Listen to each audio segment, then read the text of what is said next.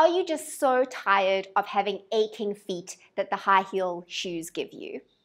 Or have you already given up on wearing high heel shoes, but still you just don't really get the look right? In this video, I'm going to share with you how to look absolutely fabulous wearing flat shoes.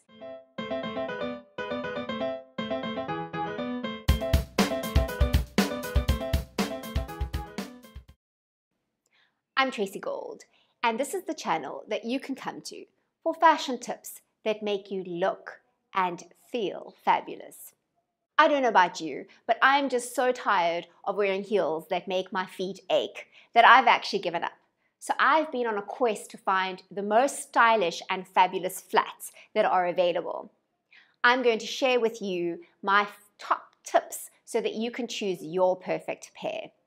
If you have slender legs and ankles, then you can wear absolutely anything and have fun with it. For the rest of us, you may need a few tips on how to look fabulous.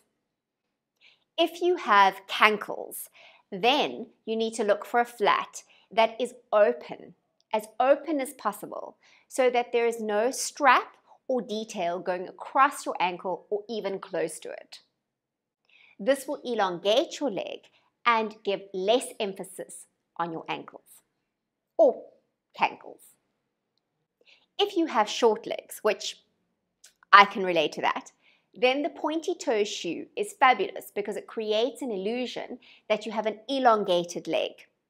You also don't have to squeeze your toes into a very pointy shoe. Rather choose a shoe that points after the widest part of your toes. That way, there's no squish and you're still comfortable and look fab. If you have slender ankles, then the crisscross ballet flat and or crisscross ballet pointy toe flat is fabulous for you, and it's bang on trend. If your ankles are proportionately thinner than your calves, you can bulk up your ankle by wearing a crisscross shoe that crosses across your ankle but with a wider strap. This will work perfectly to balance your ankle and your calf.